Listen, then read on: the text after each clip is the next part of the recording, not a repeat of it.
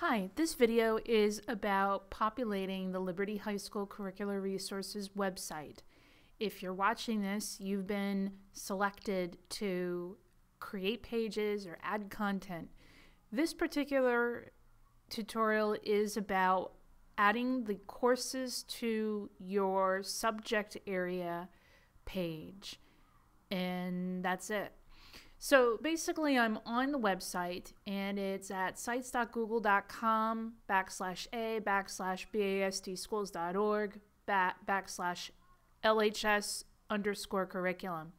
So when you get to the website, you're going to have, depending on who you are, different privileges to access different parts of the course. You may be able to view some parts of the course and edit others. Typically, if you're not teaching a certain subject area, you may not have access to that. So what I'm here right now is I'm actually on a page that I've already created, and to show you how you could populate that page as well. The subjects are all along the left-hand side. So if you click on the name of the subject, it will take you to the page, the starting page. And most of them in this example right now are blank. So the instruction is, please click on the course to access those resources. And basically there aren't any courses on the page. That's where you come in. If you're just starting, you will need to add the courses to your page. So just looking at the English page again, I'll tell you what I did to do that. And this will, anywhere that you have the ability to edit and make changes, when you go up to the upper level of the page, you will see some editing tools if you have permissions to make changes. You click on the pencil, and it's going to load an editor. And it's very much like a wiki works, where you would click on Edit Page. Same principle.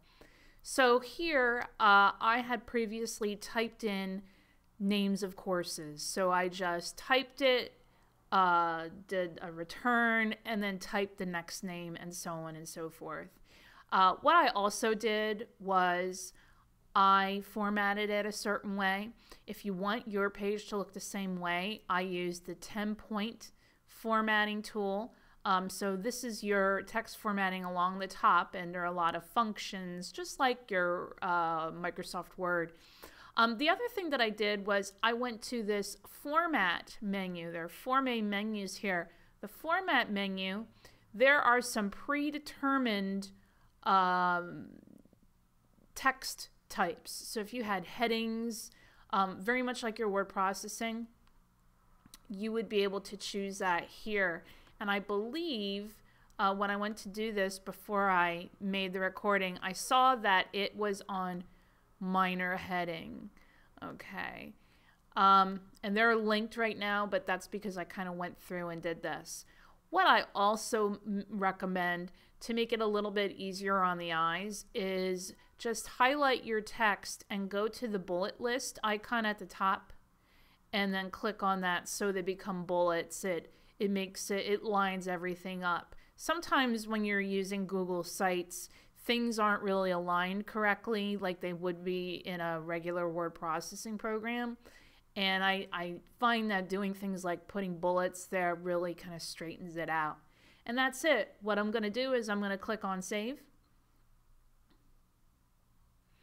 And then I have all of my classes. So before you go on to the next tutorial about creating pages for each of these, you want to go through and list all the classes that you want that are associated with your subject area.